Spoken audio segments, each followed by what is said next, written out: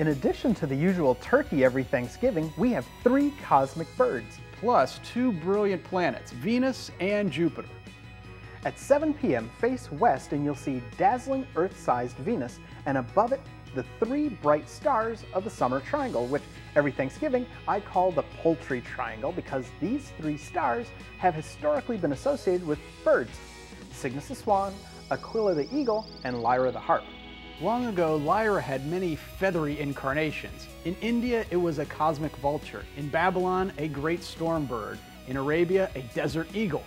Others have called it an osprey, a wood falcon, even a goose. And for dessert this Thanksgiving, look into the east and super bright Jupiter will dazzle you. Keep looking up.